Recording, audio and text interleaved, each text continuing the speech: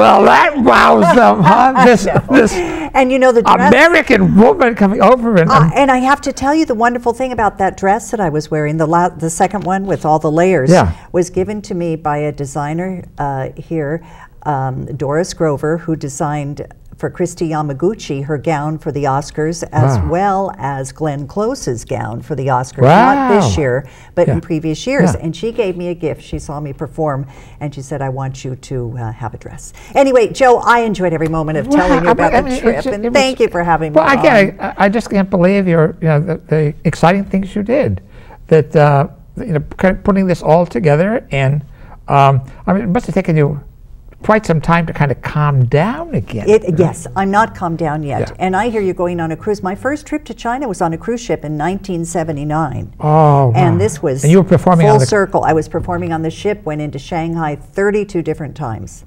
It was the only way you could see China in 1979 was this cruise ship up and down the South China Sea, and this was a Greek registered ship. Now, 30 years later, I visited Beijing, and it's incredible. I mean, the changes that you saw. The changes I saw were phenomenal. They're just building like that. Well, you read about it in the news, but there's nothing like experiencing it. And they're still charming and innocent in many ways, as I remember China. They're still growing. Oh, yeah. And I just had the most wonderful experience. I would like to go back to Shanghai at some point. And, they have a wonderful way of dealing with bicycles, because, that was their first mode of transportation last time in 1979. This time I saw cars, and bicycle lanes. Isn't that amazing? For all the bicycles on the main roads, on the side roads. They take care of all the bicycles. I think we should learn from that. Yeah. I mean, it is amazing. I know we were there 3 years ago, and they said, the symbol of China is the crane, but not the bird, the cranes that are building these incredible buildings. Oh, they are. Oh, and Shijiazhuang, the city I was in, they are building 5 new five-star hotels, they told me. 3 are going up in the next few months, because they intend to really, this is already the center of Chinese commerce.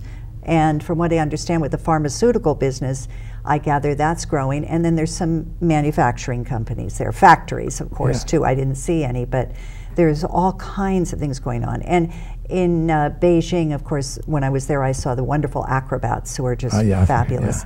But I have to tell you that the music itself, teaching at the university like I did, I met some wonderful students who are very talented, and it just so happened the one night I went to a hotel called, the World Plaza Hotel, and my cousin and I went after my workshop. We had a little, something to eat, and there was a lovely piano player, and she was just sitting there playing lovely songs. Turns out she was a student at Hebei Normal University in the music department. So I made a point of commenting to the staff how wonderful it was to see one of their talented students working in a hotel. And they need to do more of that. The concept of nightclub cabaret is growing in Shijiazhuang. But is the university a public university, private university? It's a public university. It's a public university. I'm not quite clear on how this all works yet in China, but the students are very well taken care of. They're very serious about their studies.